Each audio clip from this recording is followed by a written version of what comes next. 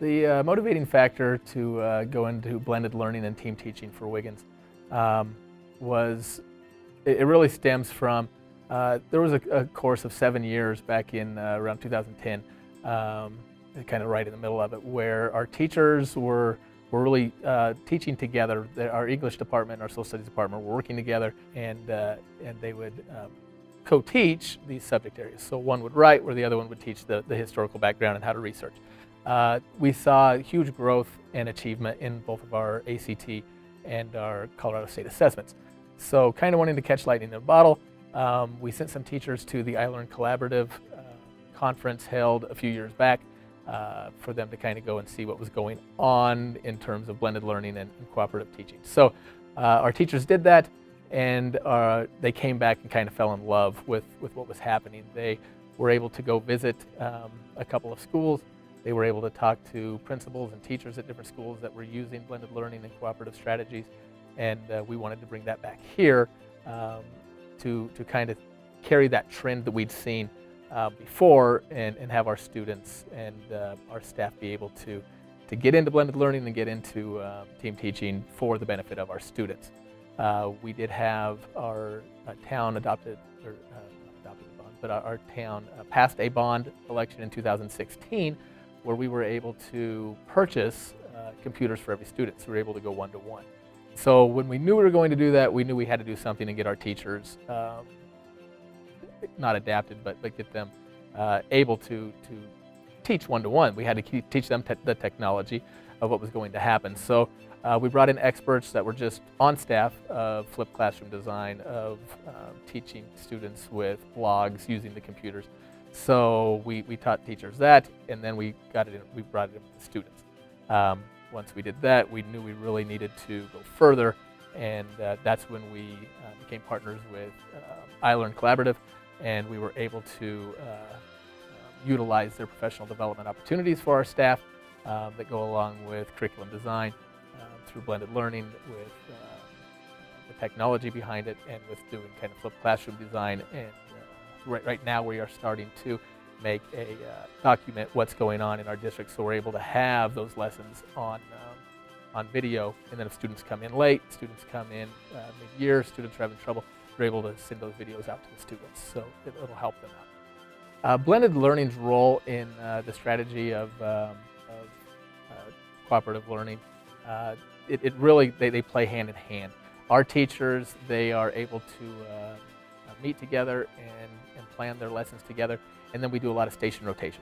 So we'll have one teacher that's maybe doing the lecture, while we have another student's maybe doing a blog, where other students are diving deep into some research of what's going on, and then they're able to rotate.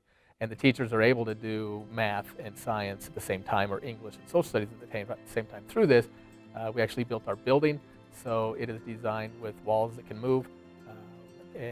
So we will have, maybe there's only 30 kids in the classroom at one time, maybe only 20, but other times we're able to fit 50 in there and able to really teach them at one time. The blended learning model, we see that go from, like I said, station rotation. We are doing more flipped classroom design more and more as the teachers are becoming more comfortable with that. And we're able to utilize some, for our gifted and talented students and maybe our special education students, we're able to utilize other curriculums that we don't offer. So our students can we have a partnership with Colorado Digital Solutions, so we're able to push our kids there. They're able to get advanced placement and maybe some structure that they need to fill in the gaps where they might have missed. So we see blended instruction throughout the course of the day.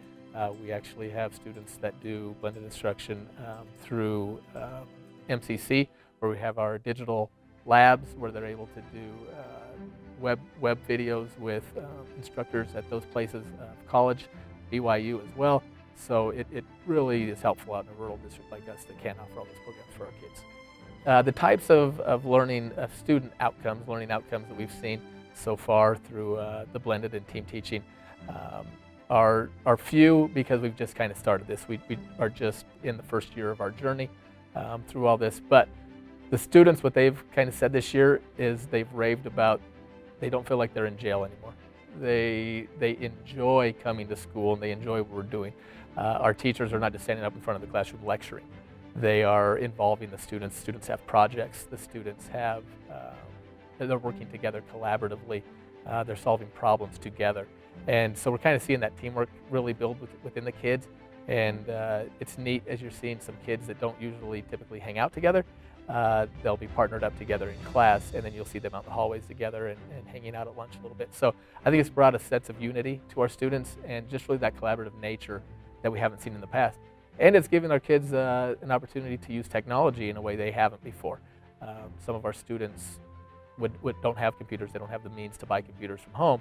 So the school allowing them to do that and do their work online or with partners really opens up an opportunity for them that they wouldn't have before.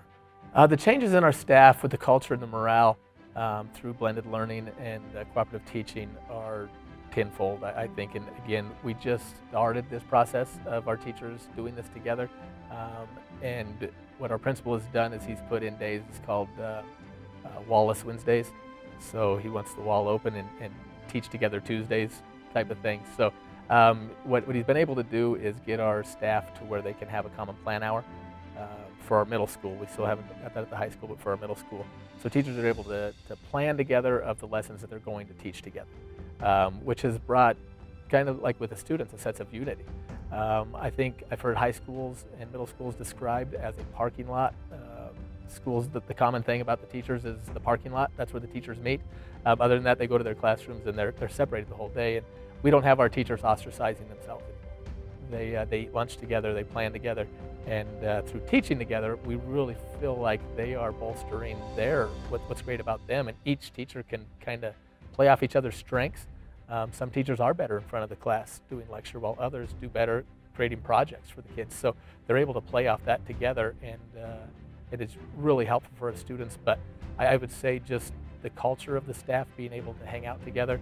I know when I walk through the building at the end of the day, there's usually a set of 7 or 8 teachers standing around talking at the end of the day that you hadn't seen before. So it's neat to see the relationships grow, not only in students, but with the adults as well.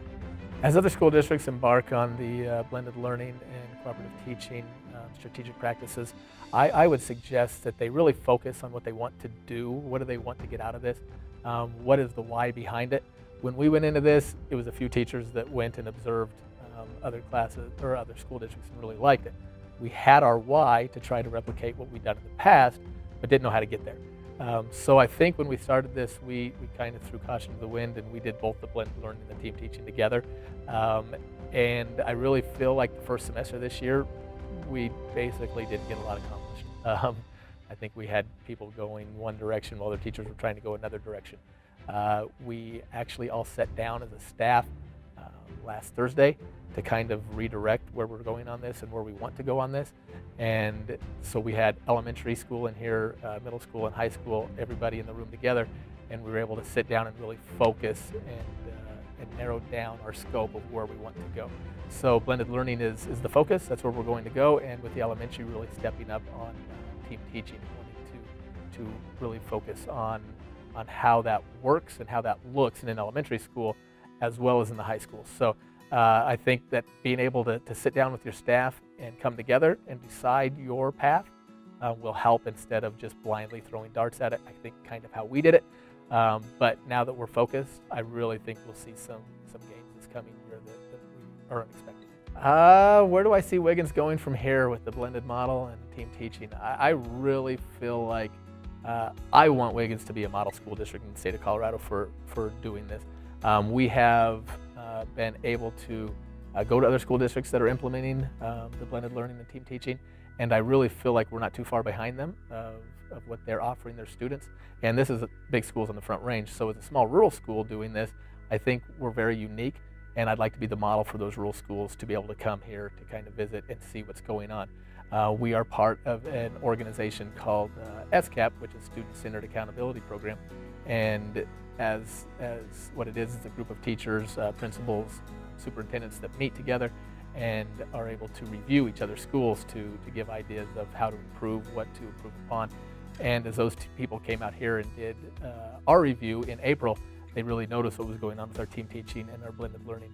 And they had rave reviews about where we were at already in such a short amount of time.